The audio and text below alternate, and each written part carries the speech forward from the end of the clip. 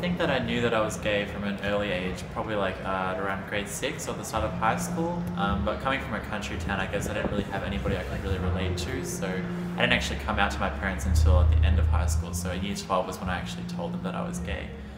Prior to me telling them, I actually had a few drinks, like being dramatic as I am, and like tried to loosen myself up a bit, even though because I was so nervous I was completely sober. And then I told them, and they were totally fine with it. And I think from that moment is when I started to begin to navigate my sexuality. You see a lot of role models on TV, and even people that you meet in particular areas, and through that you think that there's just like one particular kind of gay person. Like you have to subscribe to a certain partying culture, drinking culture, sex culture, which is fine for some, but I just personally thought that there was a lot more out there. And in getting myself involved, I wish I found out that there is more out there, and I wish somebody had told me that, because to know that there's like such a wide, massive support network of queer people that are from all different backgrounds, values and interests, like I think that would have been really valuable to know before I came out, because it definitely, like, knowing that now makes me feel a lot more comfortable with myself.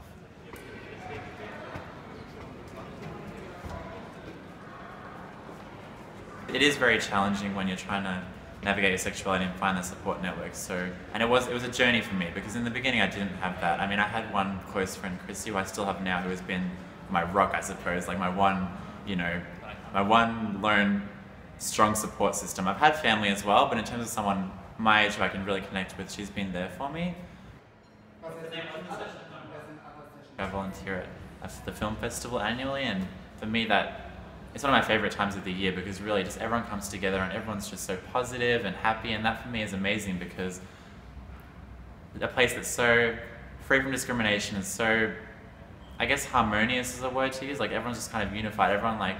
Everyone is unique and individual, but they're all bonded, I guess, by this queer sexuality and their love of film as well. So for me, volunteering is amazing, because I get to meet fellow volunteers, I get to chat with festival goers, and it's a great experience every year. The queer community is so diverse and so large that there are people out there that are like-minded to you, and that share your values and your goals and interests, and it's just a matter of being aware that they are out there, and you don't have to change yourself or become a certain way in order to fit into a community that you want to be a part of. Like, you don't have to feel isolated, because there definitely are avenues to take in which you can, meet other like-minded people. Being involved with the Melbourne Queer Film Festival and organisations like that, it's really helped me to understand that there actually is like quite a diverse and wide queer community out there, because ultimately, even though sexuality is universal, like everybody's unique and individual, the only thing that ties us together is our sexuality.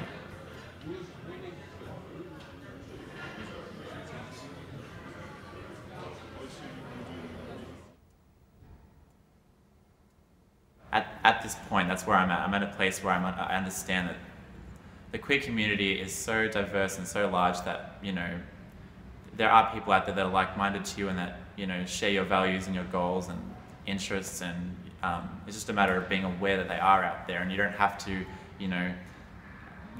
to change yourself or become a certain way in order to fit into a community that you want to be a part of. Like, you don't have to feel isolated, because there definitely are avenues to take in which you can, meet other like-minded people.